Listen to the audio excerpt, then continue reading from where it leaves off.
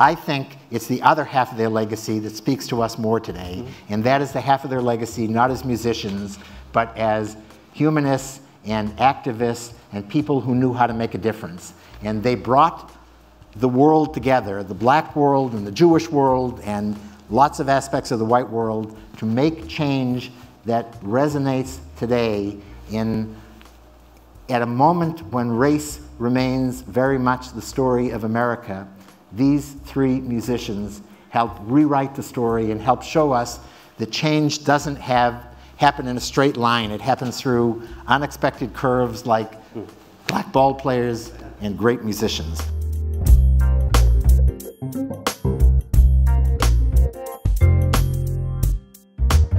Good evening, everybody, and welcome to your library. I'm David Leonard, president of the Boston Public Library, and it is my joy and pleasure and privilege to host and moderate several of these conversations from time to time.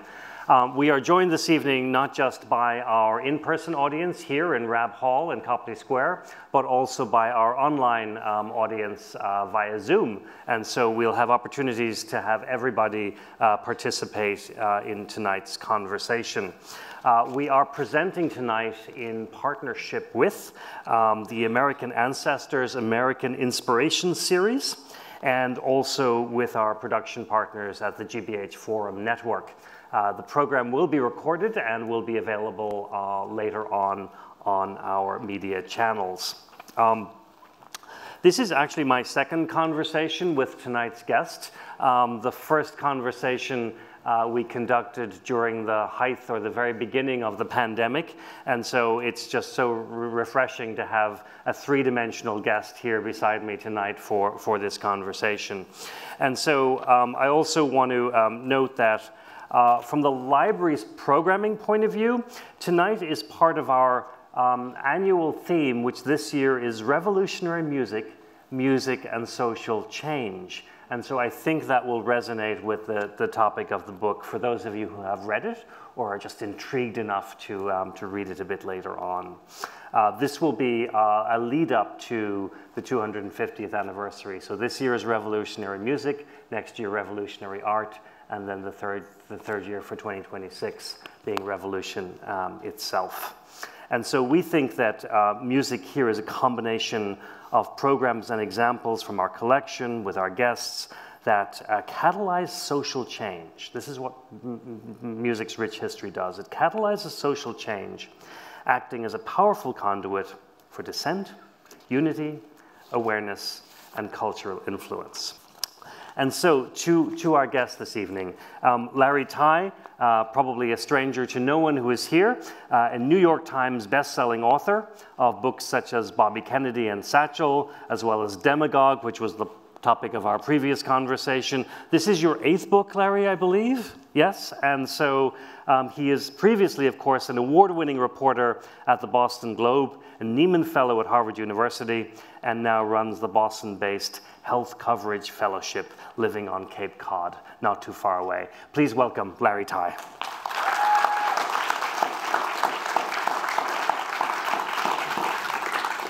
And so, Larry, this is an unexpected book for you to have written, I think. Would you tell us a little bit about the backstory of how this came to be?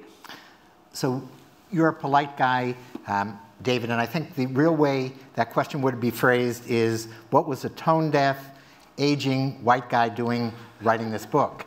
And the answer is, I wrote this book because it was part of a gift that has never stopped giving to me over the last 20 years.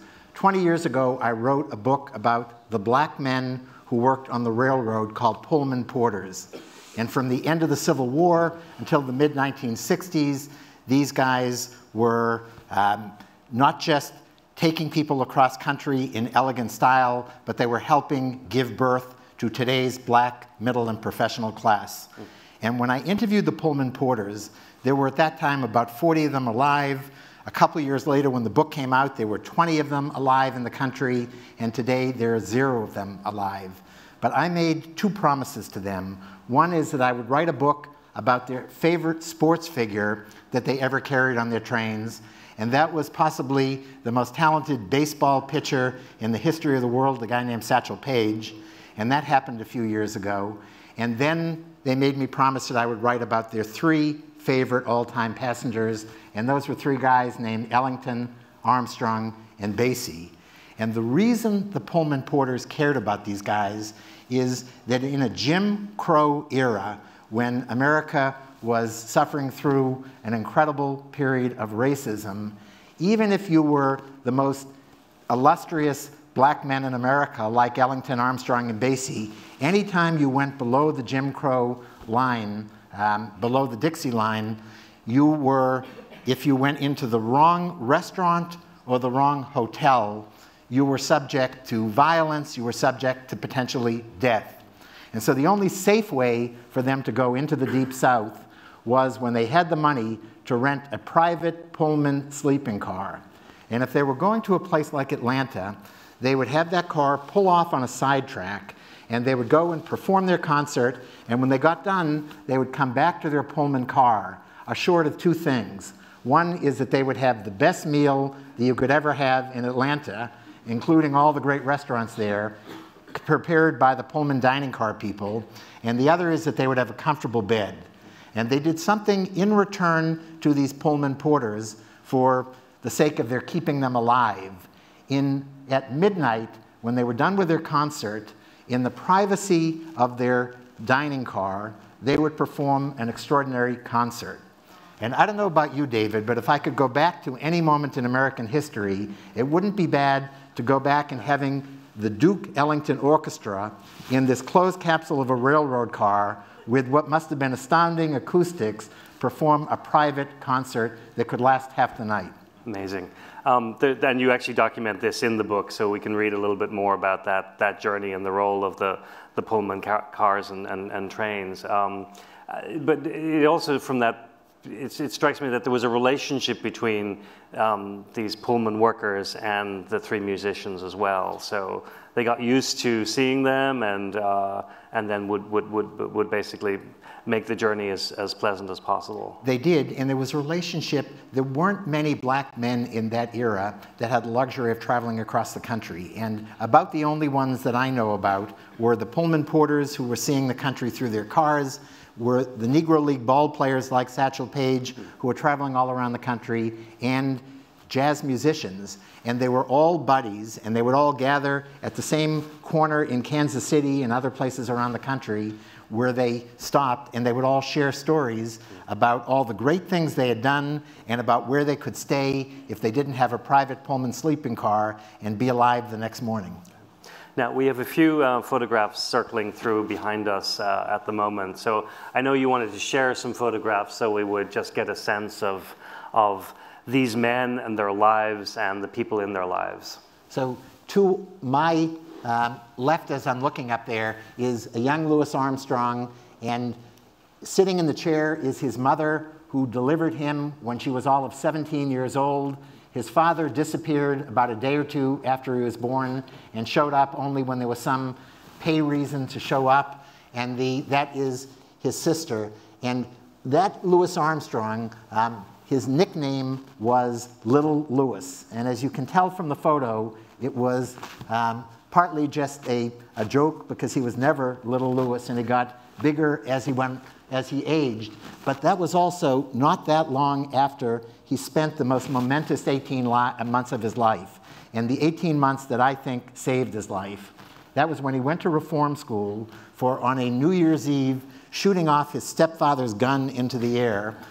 A detective grabbed the back of his neck, threw him into a paddy wagon, took him to jail. The next day he went to court, and he was sentenced to a reform school whose very name suggested what it was like. It was the Waif's Home for Negro Boys. And it was what he said later saved his life. He also learned there first how to toot a bugle, then how to play a cornet, and ultimately how to play a trumpet. And much like Satchel Paige had said that his 7 years in reform school, he traded that for learning how to throw a baseball, Louis Armstrong learned a skill that in the fashion of the time, which was a Booker T. Washington dominated era, Booker T. Washington said, the way black kids are going to make it in the world is to learn a skill that nobody can take away from them. Nobody took the skill of blowing a trumpet away from Louis Armstrong. Thank you. There is, I think, no one would question that there's a uniqueness about jazz as a musical genre that, that has great appeal. Was this something that you already appreciated? You referred to yourself as tone deaf, but nonetheless, I think jazz is jazz, and I'm just interested in your journey into this topic. Did you know jazz? Did you learn about it? Both? So I had taken, during my Neiman year, an introduction to jazz course and a seminar on Duke Ellington. But I still had to, when I was writing the book, ask my wife the difference between harmony and melody and just about any other basic question. And if you're going in to writing a book and you're going to try to interview a lot of people who are important in that field, I suggest that it is much better to be as ignorant as I was when I was trying to get Wynton Marsalis or John Batiste on the telephone. Had I gotten them on the phone and said, geez, I'm a know-it-all and I know everything about music and I just want a few quotes from you, they would have hung up on me. When I said instead, I know nothing and I would love you to help educate me so I don't embarrass Armstrong, Ellington, Basie, and myself, they took whatever time it took to bring me up to speed. So every day when every journalist goes into work, they generally start the day knowing very little about what they're going to write a story on, and by the end of that day, they're trying to write a story educating people about that topic. So I came by naturally my ignorance and my fun in trying to fill in the gaps. I'm sure there's humility there that is maybe we need to unpack a little bit. You spoke to, I think, 250 individuals or so to interview for this book. That must have been an incredible journey, just to have people share their stories. So it was incredible. This book, the only consistency in the 9 books that I've written is that each of them was written when the first people I tried to interview said to me, you should have been here 20 years ago. The Pullman Porters, there would have been 400 instead of 40. Bobby Kennedy, most of his friends and relatives were dead. Joe McCarthy, same thing. And with these jazzmen, everybody started out by saying, you're not going to find anybody. And that, to a journalist, is a challenge, and there are always people there. And once you find the first person, each person you talk to has 3 others that they send you to. So I'm now writing, I've just started researching a book on the Holocaust. And everybody said to me when I started researching it, nobody's around. No survivors are here telling their stories. And what that just means is that the people in the official world aren't sure where those people are, but every survivor that you find, again, knows 3 more, and there are always going to be people, unless you're really, really late, and I'm only 20 years late, generally, so. Duke Ellington, Louis Armstrong, Count Basie. Were these the 3 that the Porters told you to go for? Were there 1 or 2 more that could have made it into the list? Great question, and smarter jazz people than me would probably argue for lots of other people. But I went out and asked everybody I was interviewing, are these 3 the ones who belong on the Mount Rushmore of jazz? And the answer was, with Ellington and Armstrong, there was no question. And the only question was Count Basie. And I was intrigued by Count Basie because I think while he was not the star that Ellington and Armstrong were, he was the best band leader of the era and maybe of all times. He knew how to sublimate his ego and to bring all of his side men and side women together. And in the end, I became convinced, partly that these were the 3 who belonged there, and partly that their story overlapped in exactly the right way to make them the perfect trio for me. They were born within 5 years of one another at the turn of the last century. They all had incredible success in terms of commercial success and became jazz luminaries. And they all did something that you will be able to do in your career, but few of us can, which is they all lasted at the top of their field for a full half-century. And that was phenomenal. Amazing. There's a couple of reasons Count Basie is the lesser known of these three. Would you like to pick up on that and maybe elaborate why? So one reason, the reason that the press didn't give quite the attention to Count Basie was because he was the band leader and he wasn't. Louis Armstrong blew a trumpet the way nobody could blow a trumpet. Duke Ellington had 6,000 compositions to his name. He could arrange, he could band lead, and he was an extraordinary piano player. Count Basie was a great piano player, but he liked being under the radar. And you and I were talking before the session began. He came by his secrecy naturally. And thanks to the world of genealogists who did me an extraordinary favor with this book, I found out the secrecy that Count Basie was raised with.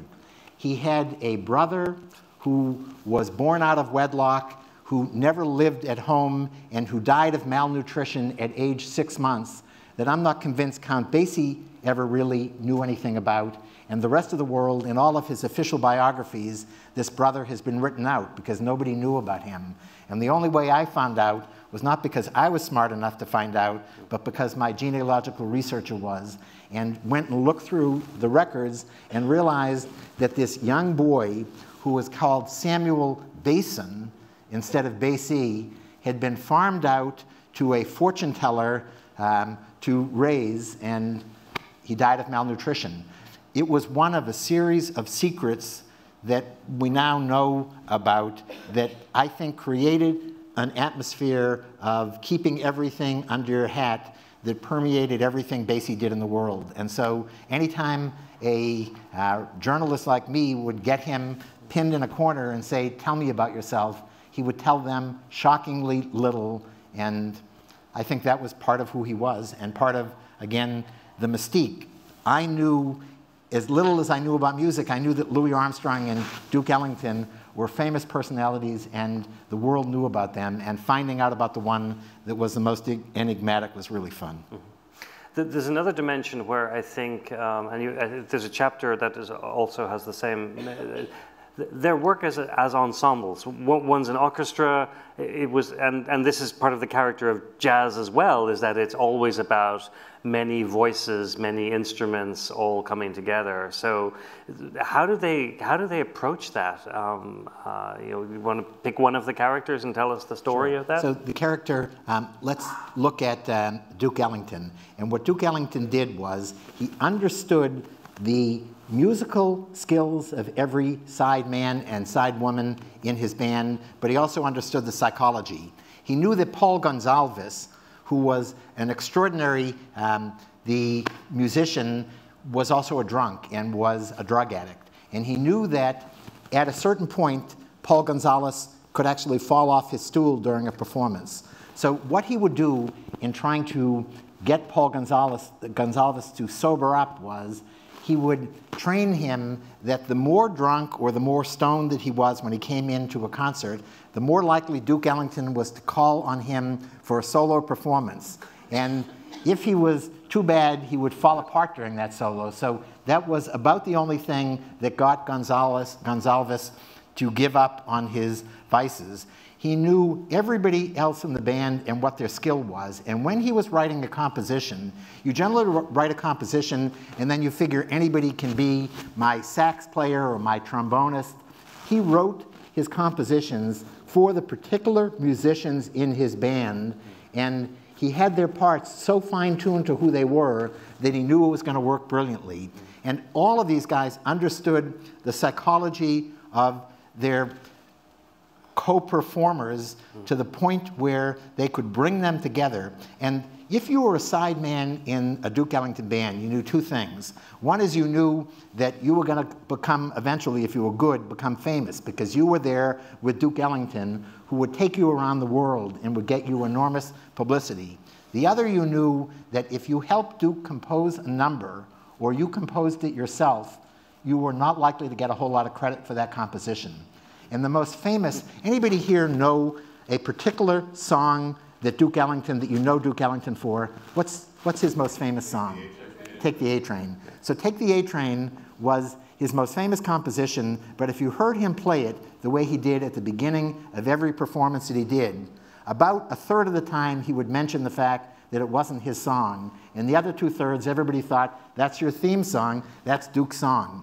It was actually composed by an extraordinary guy who was named Billy Strayhorn, and who was on his way from Pittsburgh to Harlem to interview with Duke Ellington. And Duke gave him directions. He said, here's how you get to Harlem, you take the A train. And Strayhorn was so brilliant and so tactical that he realized if he showed up for that interview and had actually composed a song out of the directions that Duke gave him, that he would get the job. He got the job, he became Duke's favorite collaborator, and until he died, he was the guy who was the closest thing to a son and a protege. And I want to just say one last thing about Billy Strayhorn. Billy Strayhorn was known for something else. He was an extraordinary musician, but he was also gay in an era where jazz was one of the most macho of the musical forms. And the idea that Duke Ellington stood by Billy Strayhorn was something that Martin Luther King didn't do with his proteges who were gay, and that very few black leaders at the time would do that. And to me, one of the many things that I loved at the end about Duke Ellington was the courage he had to defy anybody and any stigma that there was in the end. Amazing. I want to turn back to each of their early lives. And we do want people to read the book, so we're not going to tell all of the stories. But each born into poverty, each born around either right before the turn of the century or the early part of the century. Can you take us through the early phase of, growing up in poverty, ultimately being discovered, and then I want to go forward from there. So I promise to keep these answers shorter and shorter. And so very quick stories about Armstrong, Ellington, and Basie. Armstrong grew up in a neighborhood of New Orleans that was so rough and tumble that it was called the battlefield. And the idea that he survived to 13 when he was sent to reform school is a little bit of a miracle. And he just knew the ways of the street. And he was out there peddling his music, and his most famous nickname was Satchmo. And Satchmo was actually a contraction of satchel mouth. And satchel mouth is a reference to the fact when Louis Armstrong, as a young boy, was out performing for pennies, he would store his pennies in his mouth. And he had a very large mouth, which was good for blowing a trumpet and good for storing a lot of pennies. So he comes out of the roughest of the neighborhoods and the toughest in terms of the most Jim Crow surroundings. Duke Ellington was, there's one story in my mind that captures who Duke was as a young boy coming up in Washington, D.C. He grew up in a much more bourgeois household. He grew up with a mother who loved playing the piano and who said almost the day that Duke was born, "You are blessed," and treated him as if he was this favored child. But when Duke was a kid, he would walk down the big staircase in his house, and he would have young cousins on either side of the staircase. And he would instruct the boys, "You will bow to me," and he will instruct the girls, "You will curtsy," and he would instruct everybody, "Applaud, applaud." And he said, "You should applaud because someday I'm going to be known as the great Duke Ellington." Wow. Wow. And for the rest of his life, he told a dozen different versions of the story about where he got his nickname. But the truth is, he gave himself the nickname because he thought that he was going to become aristocracy, and he was obviously right. Count Basie grew up in Red Bank, New Jersey, which is a place, anybody here ever been to Red Bank? Great, so 4 people. I recommend that nobody else bother to go to Red Bank when you're in New York. It was not much of a suburb of New York at the time that Count Basie grew up there. It is now a little bit more an interesting place, but not much. And it's more interesting in part because it's got this great Count Basie Cultural Center in the middle of town. And Count Basie's aspiration from the age he could actually articulate an aspiration was to get the heck out of Red Bank. And he envisioned doing that by joining the circus. And he quickly discovered that he didn't know anything about the circus, but he did know something about tickling the ivories. And he did that well enough in the suburbs of Red Bank that he ended up getting a job at the feet of the great Fats Waller. And he never went back to Red Bank except to visit his mother. He certainly never went back to visit his father, who he didn't have much use for, and he got away and escaped, and that was it. I mean, so this then happens early part of the 20th century, these three emerging individuals, along with several others.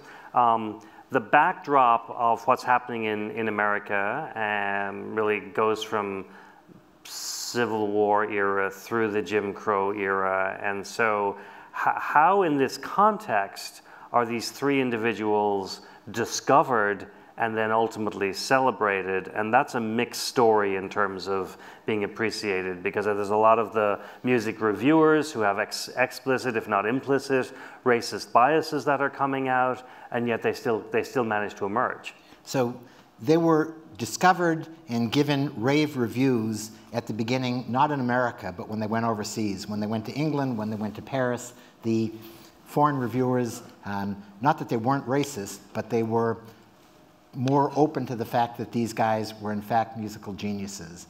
And it took them a long time, and they went through hell to finally get recognition. Count Basie started at a dive in Kansas City called the Reno Club. It was probably nicer than any dive when you think of the word dive, but not a whole lot. And he had a microphone in that Reno Club that broadcast the performance. I don't know how the heck they got it there, but it broadcast the performance all across America. And a guy named John Hammond, one of the great musical promoters, was driving through Central Park and heard on the radio Count Basie in this dive bar, the Reno Club, got on a plane the next day, went to Kansas City, signed him up, and as quick as he could, Count Basie left Kansas City and his career took off. The other two had almost equally miraculous beginnings, but they were doing this, they were fighting against two things, three things. One is that jazz was a new form of music and not quite accepted. The second was that nobody knew who they were, and the third was their skin was black. And it meant that even later on, they, for almost all their careers, when they went to a place like Las Vegas and performed at a casino, they would be the star at the casino, and they would have to go in through the kitchen. That it was only Frank Sinatra who said at one point he had a bodyguard on Count Basie when he went to Las Vegas, and he said, if anybody says anything to you, my bodyguard will take care of them. And everybody in Las Vegas knew enough when Frank Sinatra said something like that, that you didn't mess around. But they had indignities tossed at them their entire careers, and the idea that they had the fortitude to overcome those was amazing.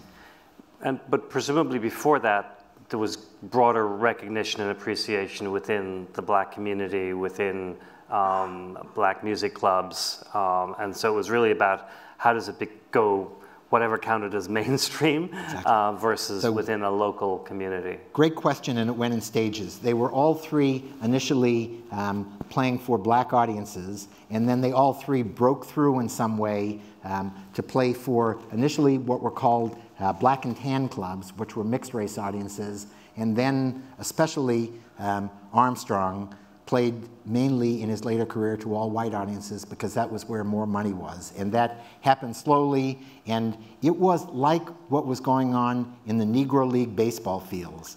When Satchel Paige was pitching a baseball game, the reason that Branch Rickey and all the owners of the big league, the major league, all-white baseball teams integrated their baseball clubs was not because they suddenly had a notion that it was injustice having a Negro Leagues baseball league. It was that white fans and black fans were filling up the stadiums. In Yankee Stadium, when the New York Yankees were out of town, the owners of the team rented the ball field to the black Yankees. And the black Yankees filled up the ballpark the same way the white Yankees did.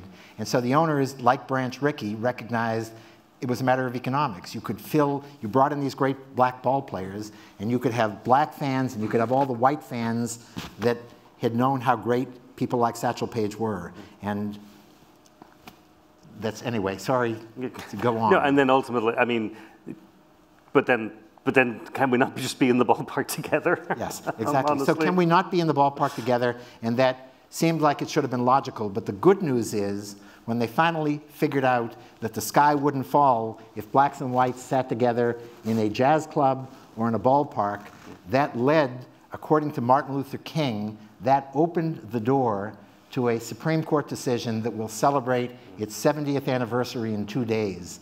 The Brown versus Board decision, King said, grew out of things like jazz players taking the magnificence of their melodies and opening the ears and the souls of white America to black artistry and black humanity. The power of music, the power of art, is sometimes to create a safer space for people to be together and be in dialogue through this medium than having overt political conversation. Run with that, Larry, if you would. That worked. What happened was, and I wasn't there and I can't, tell you a specific instance, but what happened, I think, is that racist white men who would never have let a black cross their threshold wooed their sweethearts with the music of Duke Ellington and Louis Armstrong. Racist white women who would have walked to the other side of the street if a black man walked towards them in the privacy of their own living rooms, click their heels together to Count Basie's toe-tapping music. And I think that rather than saying this is what you ought to do, you just show how these were geniuses, and anybody is going to figure out that, geez, these are black men and they're geniuses. Maybe we ought to let them into our schoolhouse or let them use the water fountain or whatever it was. And you mentioned earlier Duke Ellington's support for one of his gay friends in this space. There are moments throughout the 20th century where different people who are oppressed for different reasons end up having more in common than they do not. In one of our prep sessions, you talked a little bit about the Black-Jewish alliance of the last century. I just wonder if you'd unpack that a little bit for us and its relationship to this topic. So given the often fraught relationship today between blacks and Jews, it is difficult to remember that in the last century there was this extraordinary alliance. An alliance built on the fact that blacks and Jews liked telling stories in the same way. An alliance built on the fact that they were both outsiders. And an alliance built on the fact that among the two groups in America that probably had the highest concentration of people at the top of the jazz field were blacks and Jews. And it is no accident that Louis Armstrong, Count Basie, and Duke Ellington all had Jewish managers. It is no accident that they all had Jewish bandmates, and it is no accident that they all had Jewish mobsters who were protecting them, from Dutch Schultz to Meyer Lansky. And there was this extraordinary alliance, and it was epitomized by nobody better than Louis Armstrong. When Louis Armstrong was growing up, we talked about the fact that his mother was 17 years old. That is, by the way, one of the only pictures of Count Basie's mother.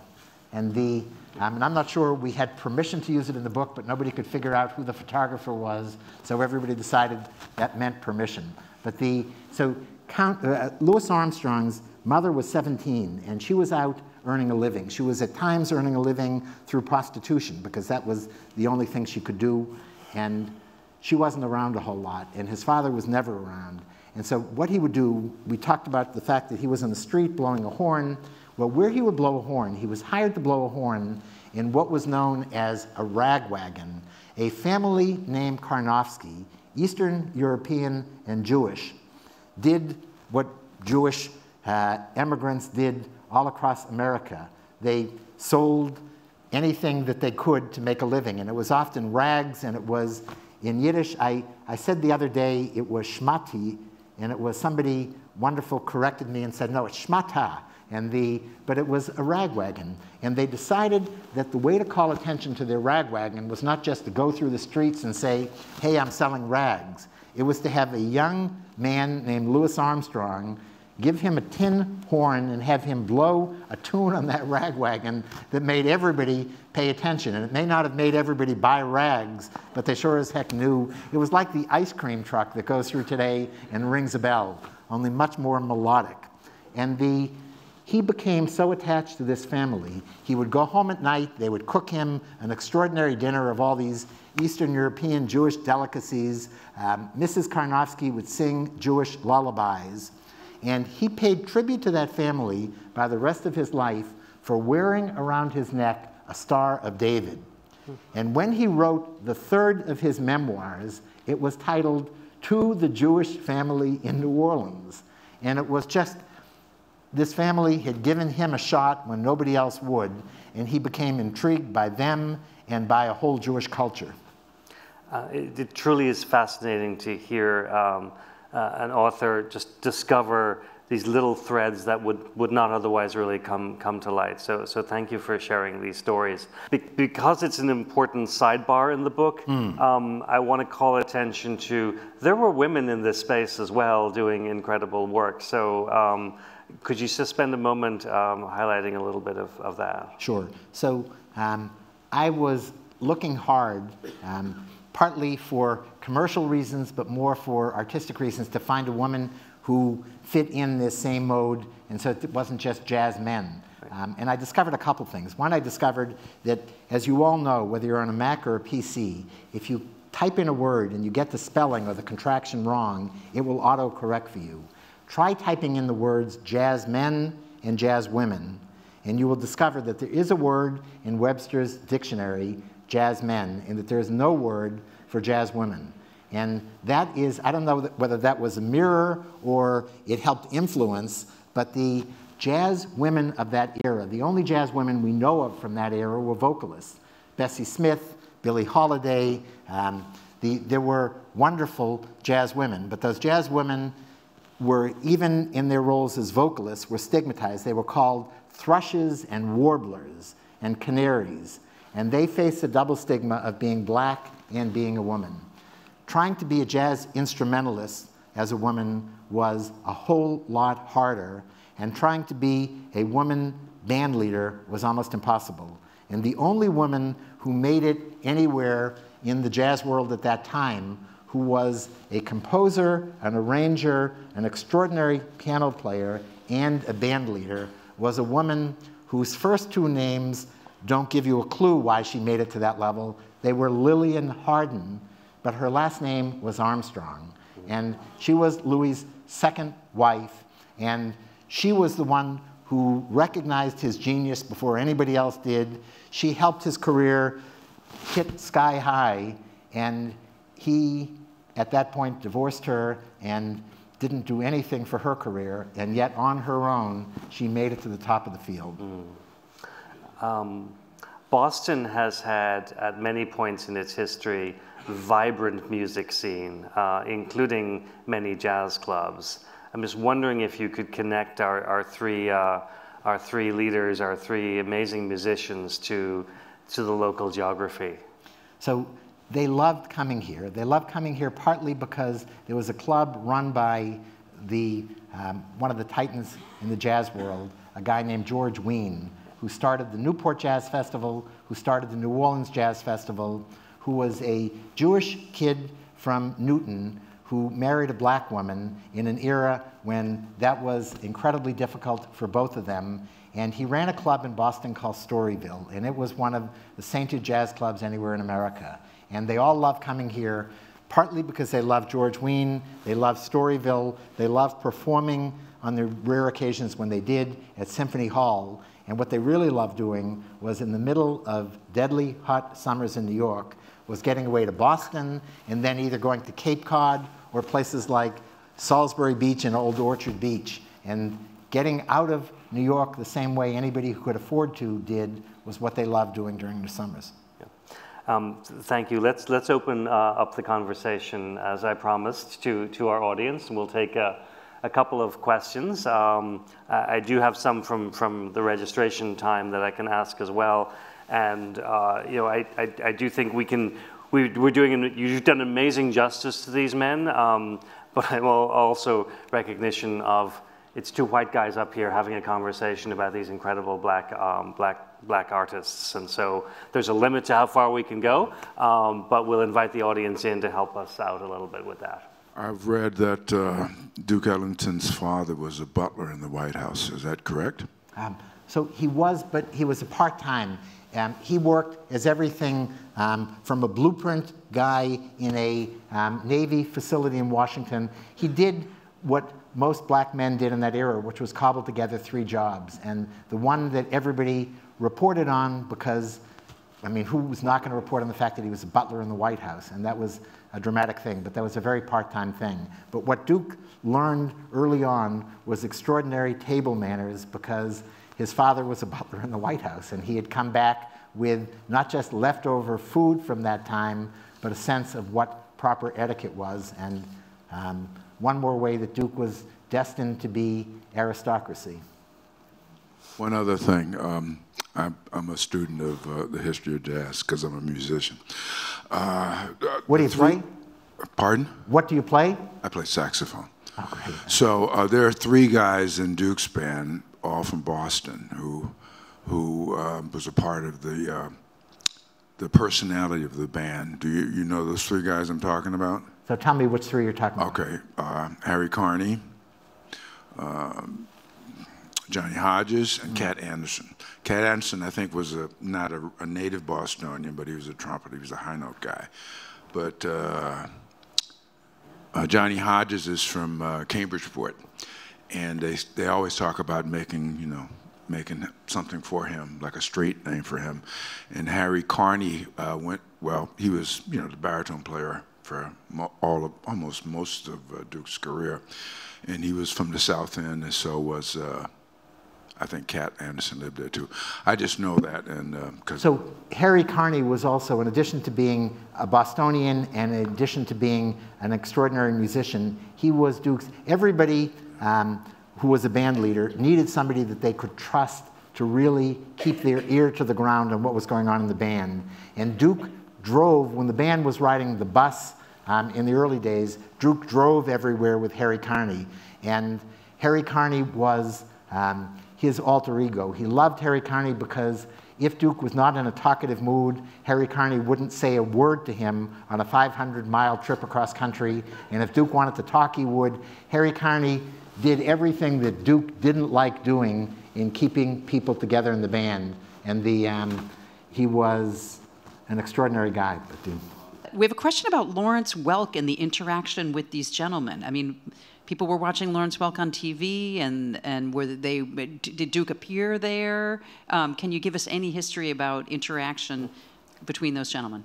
So what I can tell you is that I know for sure that there were at least 4 people who loved Lawrence Welk. Obviously, he lasted a long time, and there are a lot more than 4 people. One was my grandmother, and the other were Ellington, Armstrong, and Basie. And I always thought of Lawrence Welk growing up as being the most vanilla of music, and just having, other than playing every New Year's Eve and watching them there, that I couldn't understand what people loved about him. But again, I had a tin ear. Ellington, Armstrong, and Basie said the most extraordinary things about Lawrence Welk, and I started looking at him and listening to him with new eyes and ears after hearing what they said. There must be something about grandmothers. My grandmother in Ireland would always talk about how wonderful listening to Ellington and Armstrong was. Ah, nice. So this international dimension, it's real. I can testify to it. Margaret, there's a question right behind you. Would you mind sharing the microphone there? When you describe Louis Armstrong's difficult family life and sort of unavailability of his parents, what was his psychological makeup? Was he able to have intimate relationships? Was he a self-confident person? How would you describe him? So the question about, I would describe him as extraordinarily well-adjusted, and he was an amazing guy. And his mother wasn't around as much as he would have liked, but she was an amazing mother. He adored her, she adored him, and I think she gave him not a whole lot of money, but an incredible sense of self-worth. But in terms of having relationships, that's something the 3 guys all shared, and none of them knew how to be faithful. They all were men of faith. They believed in God. They prayed before every meal. They all read the Bible. Duke Ellington swore that he read the Bible cover to cover 3 times. But I knew at least 5 commandments that they broke incredibly regularly. And the one about being faithful, Louis Armstrong was married 4 times, and even on the 4th marriage, which lasted for probably 30 years, he was famously unfaithful to his wife, and she knew that. And there's a woman who just wrote a book saying that she is Louis Armstrong's illegitimate daughter at the time that he was married to the 4th wife.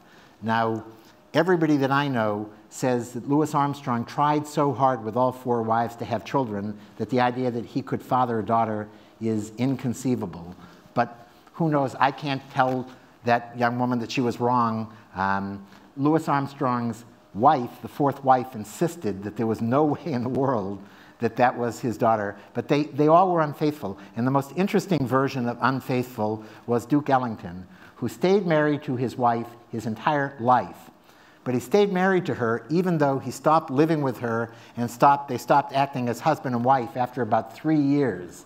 And he stayed with her for a very strategic reason, which was he had a notorious number of mistresses. And the best excuse when a mistress would say, "Marry me," he would say, "I'm already married."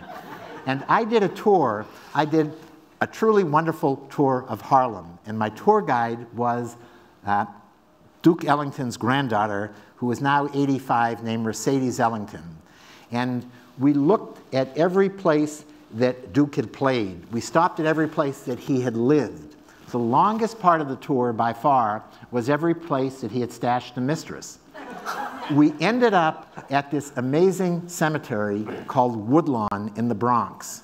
And Duke Ellington is buried next to the mother he loved, next to his favorite mistress, several people away from the father he didn't adore, across the street from Miles Davis, and down the hill from just about every great jazz sideman in American history.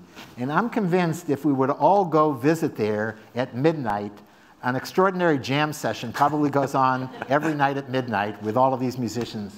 That brings us to the question of how many descendants are there of the other 2, if not yes. one of them. Louis Armstrong, there are no descendants. He had an adopted son who was really his nephew, who he promised a young cousin who died in childbirth that he would take care of her son, and he did that. Only something tragic happened early on in that caretaking. Was the young boy named Clarence fell off the porch and onto his head. And he survived it, but he survived it with mental disabilities. And Duke took care of this kid for the rest of his life. And he was tuned in enough, Clarence was, to know that he had this relationship with Louis Armstrong, and everybody living within a 5-mile radius of him knew that he had this relationship, and it was the proudest thing in his life. Count Basie had 1 daughter, and she was born with a whole series of disabilities that at the time weren't diagnosed, but later on were diagnosed as mental and physical. But the Basies wouldn't accept the limitations that everybody at the time said. They said she should be institutionalized, and she will never talk, she will never walk, she will never do anything. And they wouldn't accept that. And Catherine Basie taught her how to talk, how to swim, how to do all the things that were said that she wouldn't be able to do. And instead of living the 5 or 10 years that she was predicted to live, she died last year in her 70s. And Count Basie, who was an inveterate gambler, when Count Basie would show up in a town, the first thing he would do is put on his black captain's hat, flag a taxi, and go to the nearest racetrack and proceed to lose money. And the only thing that convinced him to give up gambling and to start saving money was he had this daughter that he knew was going to have to be provided for the rest of her life. And for the rest of Diane Basie's life, she lived in a beautiful home with round-the-clock care and the best medical attention and daily attention that anybody could ever get. So that was the long-winded answer, but they all had unusual stories. Could you comment on the great Mary Lou Williams? There are folks online here who want to understand how you picked the women you picked, Larry. So as our wonderful jazz musician in the back would know, Mary Lou Williams was one of the greatest singers, and not just a singer, she was one of the greatest composers that lived in that era. And she had an amazing relationship with Ellington, that he hired her to help him with all kinds of songs. She occasionally sang with him, and like everybody in his orbit, he stole from her. And in her memoir, she partly paid great deference to Duke Ellington, and she partly took him to task for not giving her the proper credit. And that was Duke. And he made Mary Lou Williams more famous than she might have been otherwise, but she would have been even more famous had he given her proper credit. Did they meet? Did they play together early, late? How did that? Tell us a little bit about that. Great question. I want to answer that by saying I thought naively, when you're writing a biography of 3 people, that you would do a third of the work that you will do when you write a biography of any person, and that's how you would, fill your time and get it done.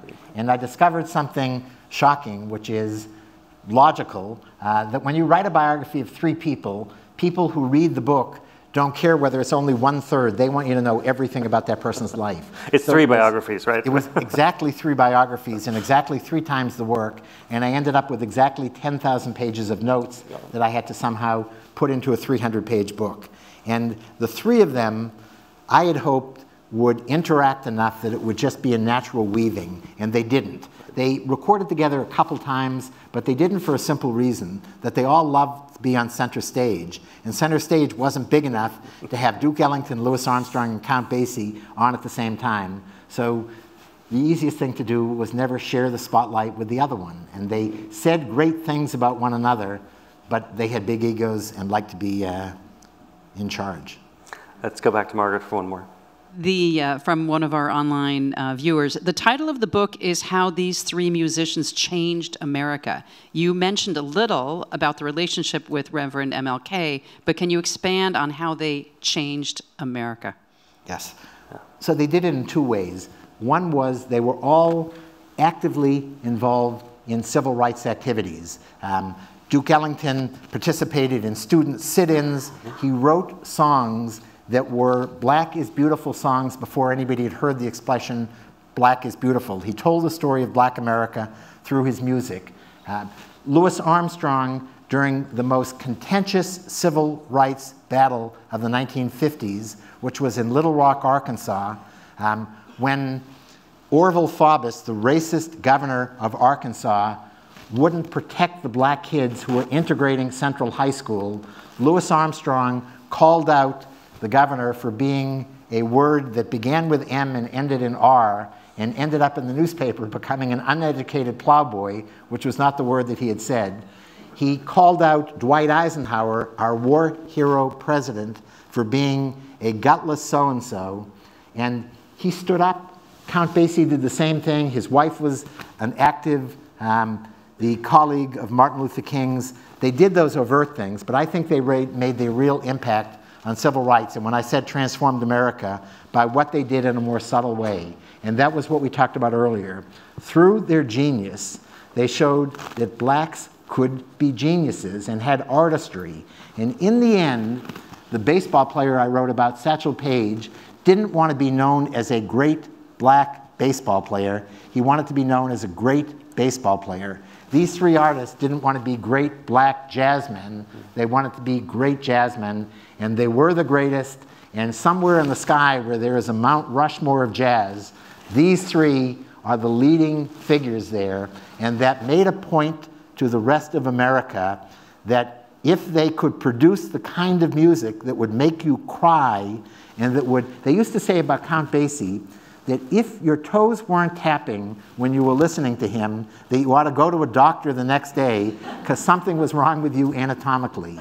And people who could produce that kind of music were worth giving equal rights to. And Martin Luther King and Malcolm X and Jackie Robinson all said, we stood on these 3 guys' shoulders. I wanted to ask about jazz women again. And if you look at jazz at Lincoln Center right now, I'm not sure, but I think the whole Lincoln Center jazz band is all male. Maybe there's 1 woman. And oh, am I wrong? Yes. Oh, sorry. But not very many. And I just wonder, it seems to me as though classical music is more integrated in terms of the sexes. What is it about jazz that has not at least to my eye, and I defer to you because you probably know way more than I do. So there is a wonderful center on jazz and gender at Berklee College, and it is led by an extraordinary Grammy Award-winning drummer named Terry Lynn Carrington, whose dad was a great jazz musician, and she is, if she were here tonight, she would say there are more great jazz women instrumentalists, drummers like her, or in every instrument in the band. I don't know enough about contemporary jazz to be able to tell you what percent are there, but I can tell you that she has all the great numbers, and she says that it's an entirely different world than in the Ellington, Armstrong, and Basie days. And I gotta say, these guys, at the beginning of the book, they were my heroes. I found out the clay feet they had in lots of ways and a lot of things they did wrong. And at the end of the book, they were even greater heroes because they were more flesh and blood and real to me. But one of the areas that I would critique them on is they did nothing when they could have to have opened their profession up to women. And the idea that these men who went through such suffering of indignity because they were black didn't recognize that they could help lift another stigma of gender. We have some folks here connecting personally with these amazing gentlemen, and I just no comment necessary, but I just wanted to say that somebody online, their father drove Louis Armstrong around Trinidad between 1959 and 1961, and whenever he would go to Trinidad, this gentleman's dad would drive him around. And then there's also there was a teacher at the Little Waifs home, a music teacher. And that teacher taught a gentleman online and also his brother how to play music, and also, of course, you know, at the Waifs home, that was, who was there? That was Basie? Yes. Yeah. So could you tell that person who drove Louis Armstrong around Trinidad that I'm jealous? And the idea of getting to spend that kind of time with Louis Armstrong, and he would have been the most magnificent passenger because he knew how to schmooze with anybody in the world. There were women, incredible women, who used a different instrument, namely their voice. Can you comment on the women vocalists that each of the three found the greatest joy in performing with? Yes. So Count Basie found the greatest joy performing with Billie Holiday for two reasons. One is because she was extraordinary, and the other was because I'm convinced he had a really mean crush on her. And if Duke Ellington were asked for his favorite, my guess it would have been Ivy Anderson. She lasted a long time with him, and she was quite amazing. And there's no question that Louis Armstrong, the woman that he fell in love with because he was performing with her. We were a year away from the 100th anniversary of the most amazing jazz recordings ever on the planet. And they were called the Hot Fives. And those were the recordings that Louis Armstrong cut in a tiny portable studio inside the Loop in Chicago. And on the piano during those Hot Five recordings was the very hot Lil Armstrong, who was at that time just Lil Hardin, and he fell in love with her, he fell in love with her music, he fell in love with her voice, and he just couldn't stay in love for long enough. I would like to end with a final question, which is a riff on one we received earlier. And maybe you can give us some closing thoughts, Larry, with the answer to this. It's, how does the music of Basie, Ellington, and Armstrong, what does it have to say to us, and how does it remain relevant to today? So I want to, that's a great question to end on, and I want to answer it in two ways. One is by partly ducking the answer, that I think the music says extraordinary things, and I don't have to tell people, you just go and listen to a playlist of Ellington, Armstrong, and Basie, and they speak to us today the way they did 50 years ago. But I think it's the other half of their legacy that speaks to us more today, and that is the half of their legacy not as musicians, but as humanists and activists and people who knew how to make a difference. And they brought the world together, the black world and the Jewish world and lots of aspects of the white world, to make change that resonates today at a moment when race remains very much the story of America. these three musicians helped rewrite the story and helped show us that change doesn't happen in a straight line. It happens through unexpected curves like black ball players and great musicians. And I want to just say that, so I'm doing a lot of talks, and I've done a lot of talks over the years, and there is no better interlocutor than David Leonard, who there aren't many people who actually run librarians who stick around at night to curate readings, and I just think we deserve him. Big round of applause for David. Not necessary and too kind. It is our job to bring books to life that are written by such amazing authors. So please join me in thanking our guest this evening one more time, Larry Tye. We are delighted to have co-hosted this evening. Again, we want to thank these two gentlemen on stage for great things they did. We want to thank our audience online. We had 500 people register to hear this online. So I guess some people wanted to, we're all over the country. So it's really nice to have both audiences. We appreciate you in the room, your interest in history, and we appreciate the good and the bad. All the folks, the women, underserved minorities, we are unearthing all of it now, and it's an incredibly exciting time in history to be hearing alternative stories of America. So thank you for joining us. Thank you, gentlemen. Thank you.